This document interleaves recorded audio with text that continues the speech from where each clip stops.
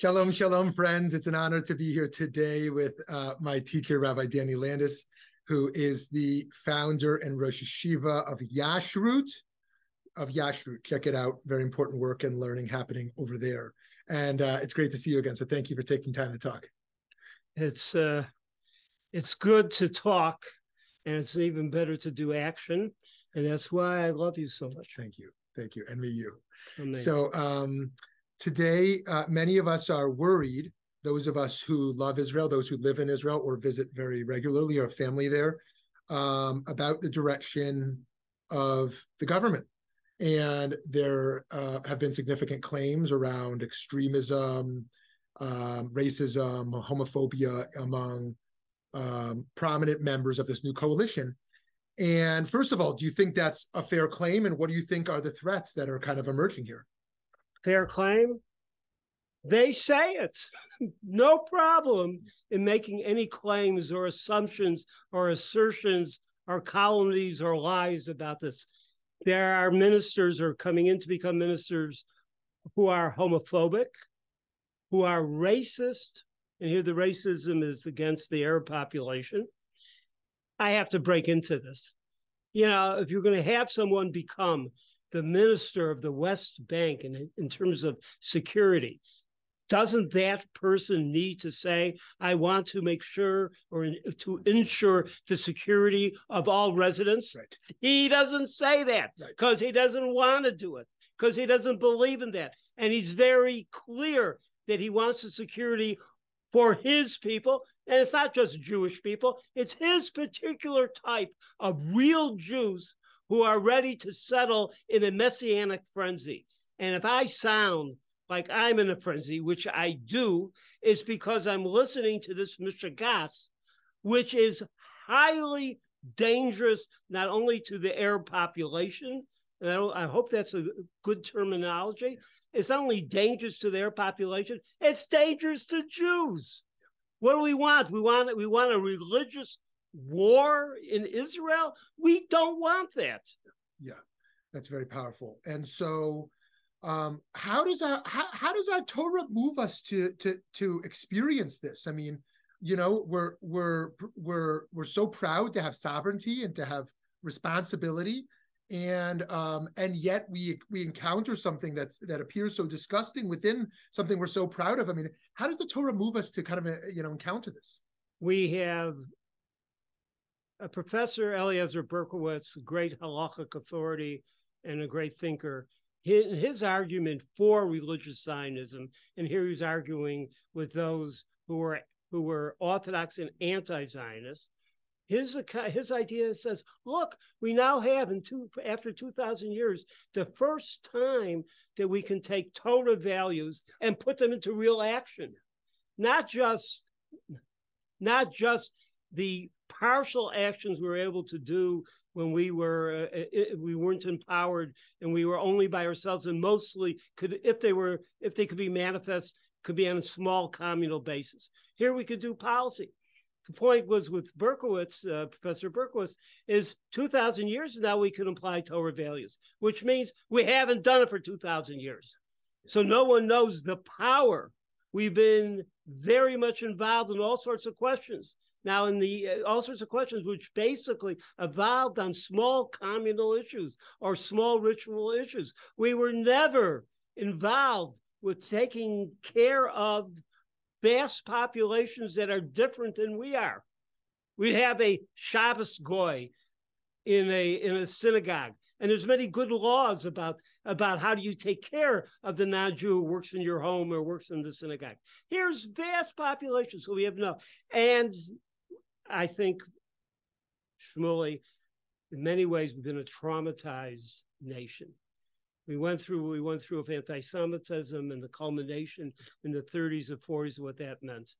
Our Sephardic population went through, they had their golden moments, but the golden moments were short. So we have a kind of a trauma built in us. And we haven't worked it out in terms of full peace and how to arrange that. So there's worries, etc. But that's one part. The second part is religious Jewry was not supposed to wasn't going to survive. According to all the demographic and all the sociologists, both in Israel and America in the 50s and the 40s, 50s, it's dead. So now there's a triumphalism that comes, almost the bends of coming from deep down and rising to the surface and rising to the air. We haven't been able to catch our breath. This is the apology. I'm giving an apology, an analysis of what happened. But we are being failed by religious leaders such as myself, if I'm a leader, assume I'm a leader, just for this, assume I'm a leader, who have not talked seriously enough about it, have not entered the educational system. The religious Zionist educational system as it exists right now in Israel is horribly racist. The teachers are often uneducated. They do not have university, the religious teachers don't have really good humanistic education. And this is what comes out from so we have right now a perfect storm to create, and we're being attacked often. And there is terrorism. So there is fear. And the history has been a difficult history. So right now, we don't have the calm voices of reason who understand that in this generations in which we're trying to have a more perfected society, we have to perfect the society for all of us.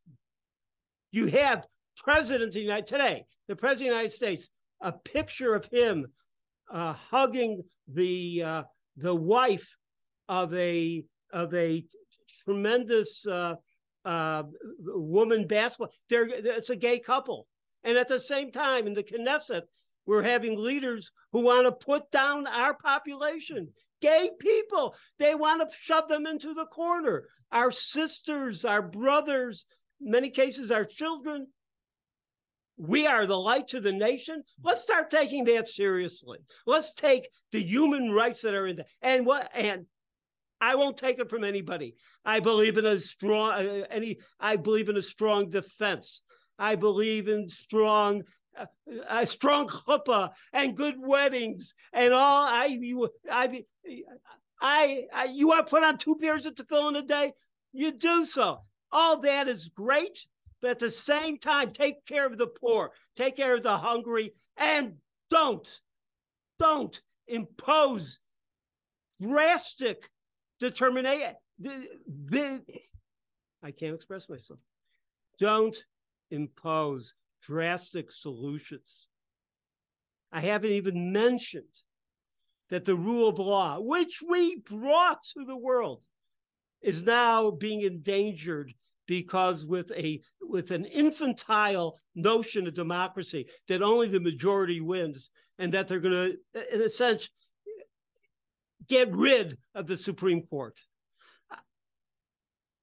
We who brought law, justice, equality, which would become theoretical notions that a rabbi can give a drusha, can give a sermon on Shabbos.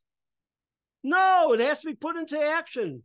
And who is taking it away from us is, unfortunately, is being led by an Orthodox population that's divided into an Orthodox population that's know-nothing.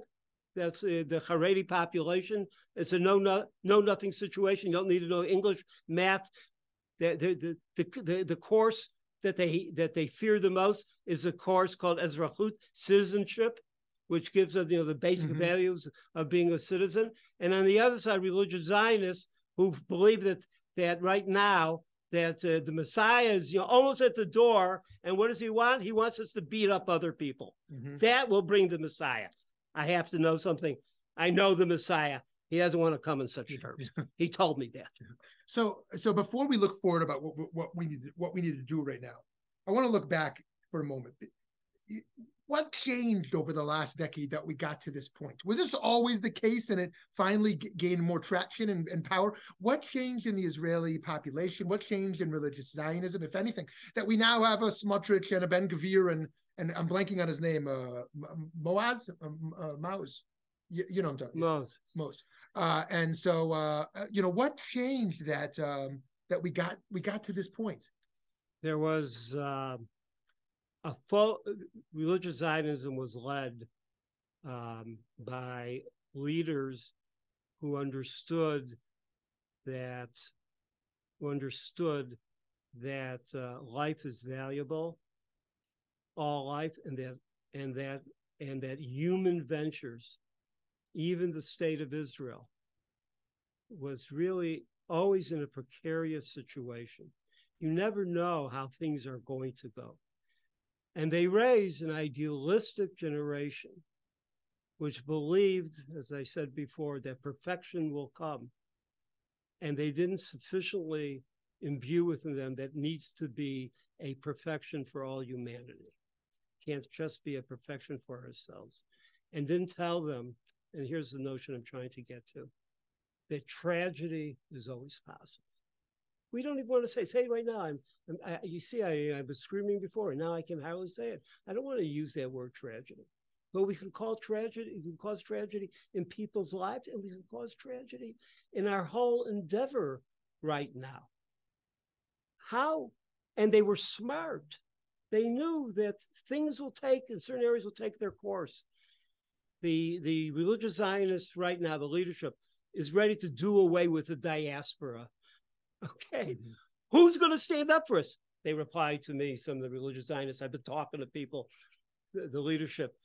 They're not so Zionistic. I said that maybe you're not so Zionistic, but they're not perfectly Zionistic as you are, or even as much as I am. But I want to tell you, that Reform rabbi who has so many problems with Israel, when he talks to she talks to her congressman or congresswoman, says, but you better take care of Israel. You have to make sure that Israel exists. You're going to take a couple of million Jews who advocate for Israel, in which politicians are worried about the Jewish vote, and cause them, besides the immorality of casting them away, cause them to work on the other side. This is just stupid. So when you're asking the question, what happened? They're not smart enough. Everyone has to be smart, and they have to be sensitive, and people have to be moral. And these are values. I don't know, the religious Zionists today and many of the religious things are just checking off the boxes, and they have a formula for bringing the Messiah. That formula does not exist except in the minds of except in people who are losing their minds. The formula does not exist except to do the right, to do the good. That's the only formula. So with our enormous frustration and fear and anger, what do we do now? Well, first of all, I think it's really important to call it out, and call it out in all situations. And I'm not in favor of calling it out. In the New York Times, I turned down an article. Yeah. I'm not doing that, but amongst ourselves, we have to do so. We have to use economic power that does exist in terms of yeshivot, et cetera, about how they teach. That's long term, and we have to build our own structure. We have to create, which we haven't done, and you've started in certain ways, but you haven't done enough either, is to create a new discourse of what does it mean to be a religious Jew. Mm-hmm. Okay, right? I have my checklist, Shomer Shabbos, so he's going on that derech, the direction of becoming Shomer Shabbos, some basic morality. But this now takes a much greater, and we cannot allow ourselves to fall asleep on this right now. And here's my last part with this. Those sensitive modern Orthodox rabbis in America and in Israel, do you think they're not going to be on the hit list in terms of being disregarded, but not only disregarded, not to be able to come into the schools and talk and to lecture and to show the other way? They're on the hit list already. We have to understand what's happening right now. Am I pointing a finger? Sure, I am pointing a finger. Okay? I'm pointing a finger. I want the best for everyone. I also wish that we be secure and that we be smart and we be moral. And I think we're going to have a checklist like that from our side. Are you advocating policies that lead towards life, or are you advocating policies that lead to exclusion, that suffering of others, isolation of yourself? No, that's not who we are. We need to go back and understand Rav Kook a lot better and some of the other greats. Friends, we've been charged to think about some really big questions today around what does it mean to be a religious Jew in the 21st century? What does it mean to be a religious Zionist today? What does it mean to exercise our Torah-rooted moral responsibility to call out extremism and racism and homophobia? And what does it mean to not be afraid and unite in the diaspora and in Israel at this crucial moment to ensure the future of Israel's survival? By survival here, we mean its moral survival and existential survival based upon these decisions that are made today. Friends, check out Rabbi Danny Landis' incredible work emerging right now. There's an op-ed coming out in the next day or two, which I will post below. And check out and support Yashrut, which we will post a link. If there's a link, we will post the link as well. We're the last link. Thank you so much. God bless.